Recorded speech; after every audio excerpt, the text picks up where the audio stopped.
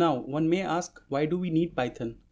Okay, so we begin by highlighting a fundamental concept, that is the limitation of raw data. The raw data often fails to convey the essential information that we seek. Now, in this particular case, we are dealing with temperature anomalies recording over a significant period. Now, when we examine this data as it is, it appears to be just a jumble of numbers and which is seemingly devoid of any meaning. Okay. However, there is a transformative power when we shift our perspective.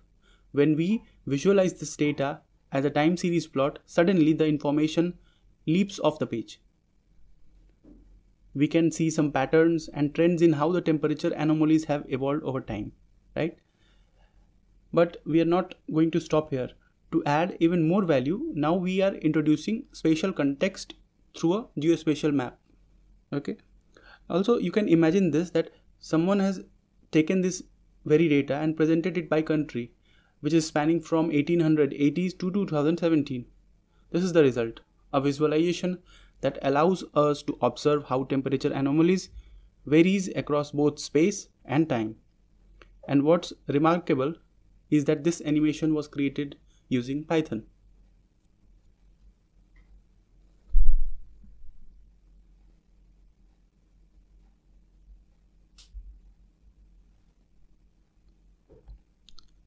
Now, you may wonder, why use a programming language when you can achieve similar results with already available softwares at the click of some buttons?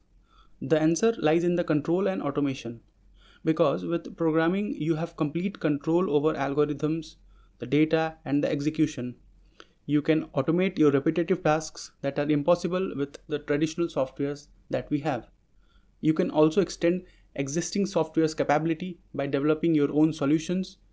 And when solutions do not exist, or when the solutions are inefficient.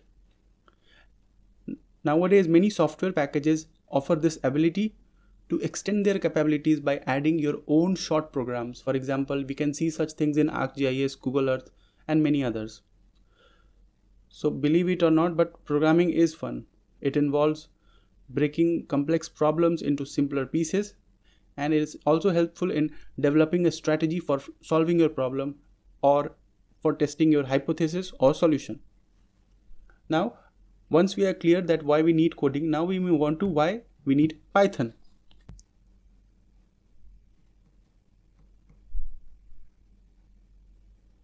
Now, Python serves as a very versatile tool for water resources or environmental engineering, and it makes it accessible for both the beginners as well as the seasoned professionals. When we talk about the syntax, it stands out with its straightforward and easily readable syntax. For instance, here is how we might calculate the flow rate in a river using Python.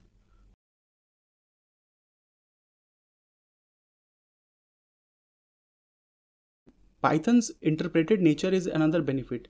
You can swiftly pick up Python for running small codes, sparing you the complexities of compilations that often comes with C++ or C or other such languages. And this user-friendly approach allows you to get your programs running without losing yourself in compilation issues. Also, Python operates as a high-level language, which means it's closer to human language rather than machine language. Obviously, it will involve an intermediary step that will do the conversion. Further, Python is a highly extensible language. Its vast standard library contains a plethora of modules for diverse tasks.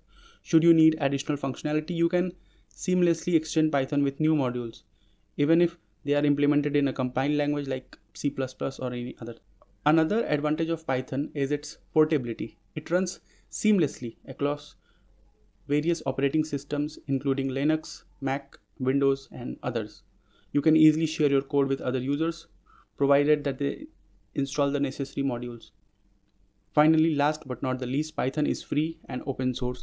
It does not incur any costs for downloading, using, or incorporating into your applications. This open source nature allows for modifications and redistribution. The source code is readily available for your customization, enabling you to tailor it to your needs. So in this example, when people start learning programming, they usually begin with this simple tradition, printing hello world. Okay. Now let's compare how these programs look in different languages, C, C++, and Python. In C and C++, the syntax might seem complex, which can be a bit intimidating for beginners like me, you. It's like trying to crack a code, whereas in contrast, Python makes it feel as easy as reading plain English. It's a language that very much simple to grasp, read, and understand. So Hello World can be your gateway into the world of programming, made more accessible by Python's simplicity. I hope you have started getting some essence of Python. In the next lecture, we will learn how to install Python on our system. Thanks for watching.